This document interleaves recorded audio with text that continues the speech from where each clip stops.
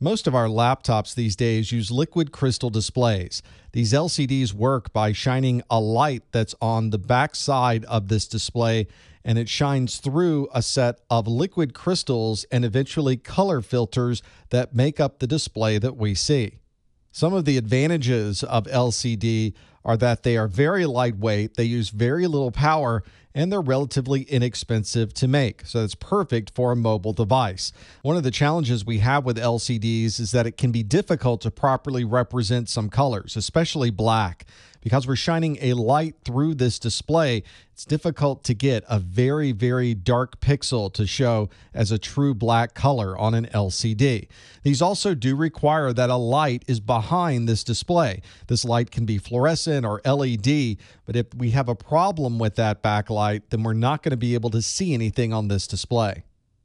You'll generally find two different kinds of LCD. One is the TN, or twisted pneumatic LCD, has very fast response times. You'll often see this display being used by gamers. It also has a very low power draw, so it's very good for portable devices. Unfortunately, it has a poor viewing angle, so it's really seen best if you are looking at the display directly in front. If you're off to the side, you may see an inverting or a shifting of the color.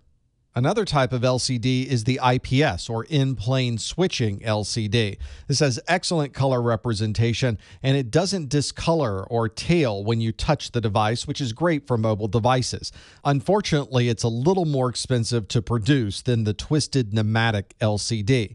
You'll tend to see both TN and IPS displays being used on a laptop. It just depends on exactly what model you're getting. You tend to see the IPS and the more expensive in-plane switching LCD on the higher-end laptop computers.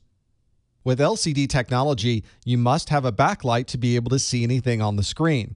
Our older laptops used CCFL as the backlight. This is a cold cathode fluorescent lamp. It used quite a bit of voltage, much more than the ones that we use these days, and so it used a lot more power on our laptop computers. They were also relatively thick, so we don't really use this commonly on our laptop computers these days. So today we use LED backlit LCD displays. You may sometimes see this written as an LED display. What that really means is that there is an LED backlight on this LCD display.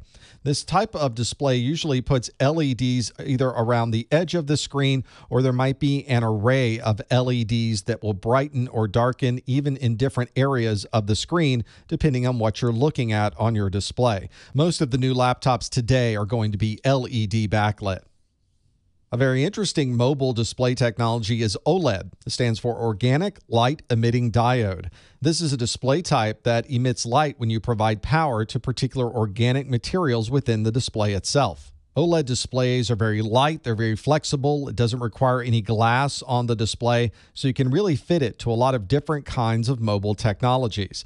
OLED also doesn't require a backlight, so you can fit it into very small types of environments, especially on mobile devices. The organic compound itself is what's lighting up inside the display. Unfortunately, this organic material degrades over time. Sometimes it can leave images on the screen. It's also more costly than an LCD, so we don't tend to see OLED being used today for our laptop computers. On a laptop display, there are a number of different wireless antennas. For your 802.11 networks, you have a Wi-Fi main and an auxiliary antenna wire, and you'll also need an antenna wire for Bluetooth. These antenna wires are an important component of your LCD display because the display is the highest point on your laptop.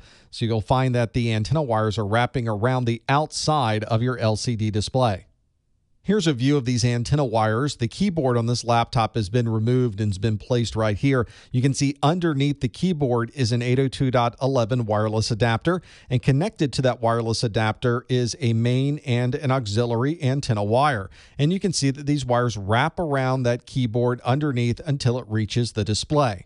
At that point, the wires go directly into the display and they wrap around the outside to be able to get as much signal as possible. Many laptops will include a webcam on the laptop itself so that you're able to record video and audio and even broadcast that live across the network. If you do have a webcam on your laptop, there are probably specialized drivers for the webcam hardware. Even if you don't have a webcam, there's probably a microphone built into your laptop. You can see in this particular laptop, there's not only a webcam, but we can capture audio from the left and the right microphone that's built into the display itself. An LCD will need a backlight, and some of our older laptops are going to have fluorescent lamps inside of those computers.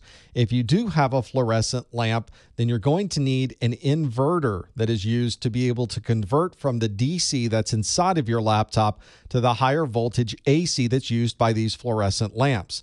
If your inverter fails or you have a problem with that inverter, then the lights are not going to work on the backlight. You may need to look closely at the screen to see if you can see anything at all. You may be able to make out some of the images on the screen even if a backlight isn't present. If you are able to see images on the screen and you're simply not receiving any light through the screen, then you may have to replace the LCD inverter or the entire display itself. Many of our newer laptops allow us to draw right on the display itself using a digitizer. This is where we can use something that looks very similar to a pen to write directly on the screen itself. It's very common on some of our newer laptops or even these hybrid devices that allow you to connect and disconnect a keyboard so that you can convert between a traditional laptop view or use it as a tablet.